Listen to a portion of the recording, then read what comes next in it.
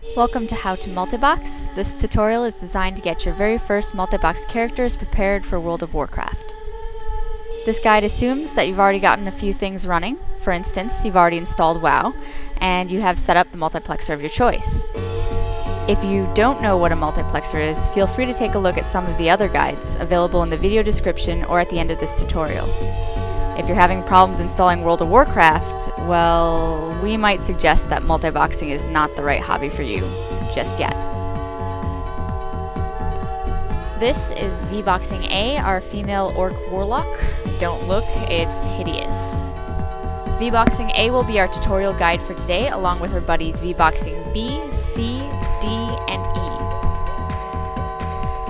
If you're curious as to why multiboxers often name their characters similarly and choose identical appearances, you'll find that it comes in very handy during PvP to disrupt the opponent's coordination.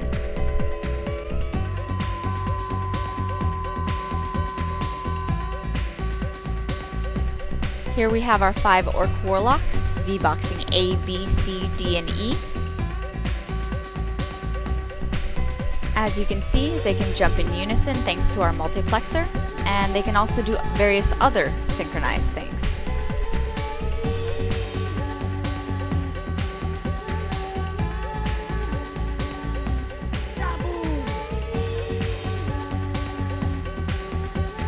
Ew, don't look.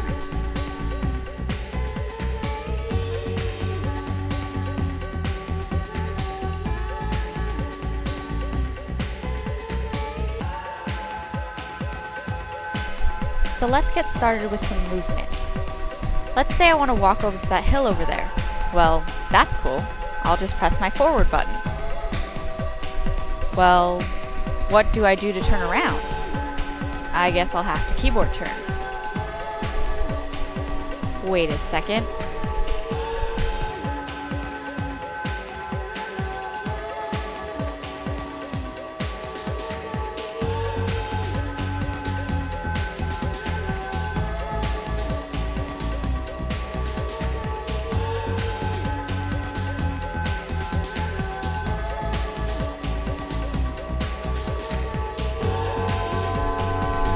As you can see, the server lag between me pressing the keys on my keyboard and the warlocks moving is slightly different.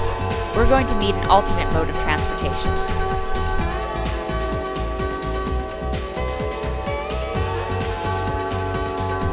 Let's make our first /follow macro.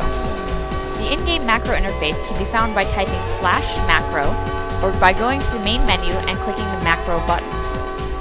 Here you see a very simple macro which just contains /follow V-Boxing A. We've already dragged it onto our action bar next to the food and water buttons.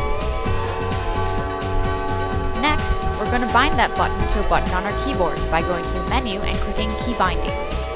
I like binding my follow button to the key G. Let's try it out.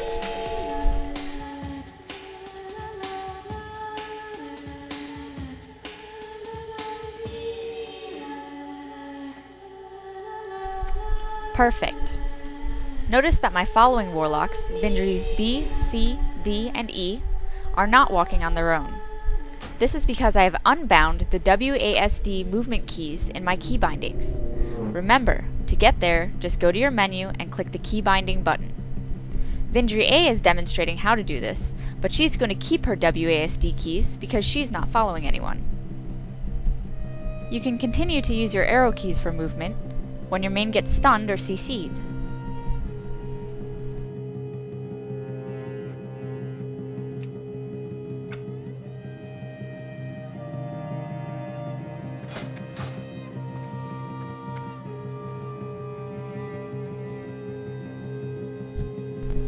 It's time to lay down the law, lawgivers. There's a tasty looking pig. But wait, why aren't the other Vindries casting?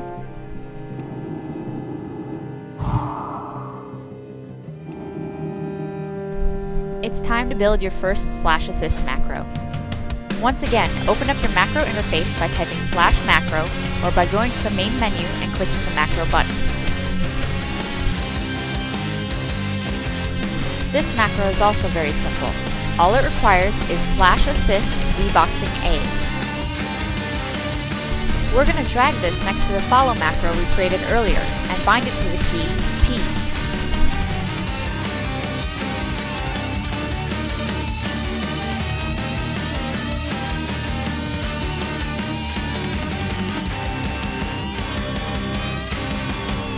Let's try this again.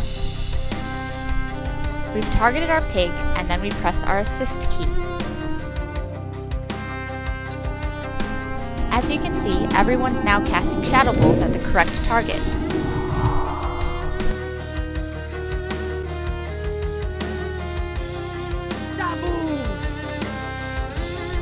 Wait a second, what was that crazy move? This is what we call a spread out macro, though it really isn't a macro. It's actually a series of key bindings.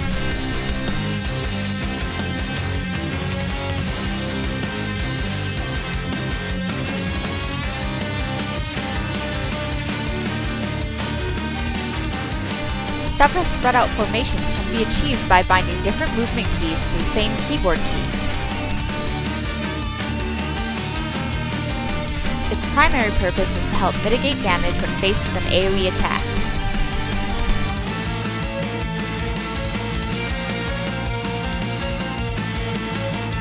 Let's go back to our key binding menu to see how it's done.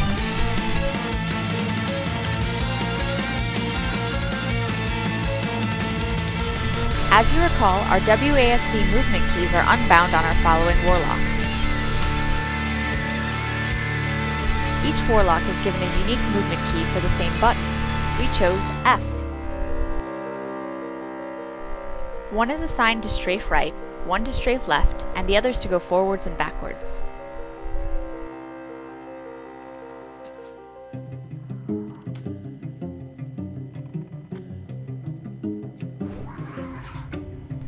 And there you have it, your spread out key. Taboo!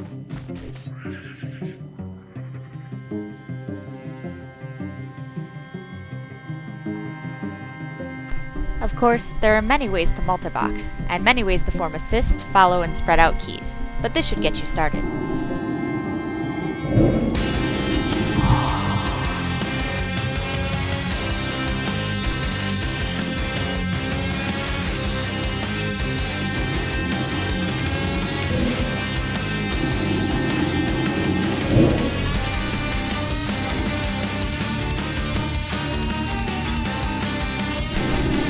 As always, if you need help, check out the guides linked in the video description or visit the dualboxing.com forums.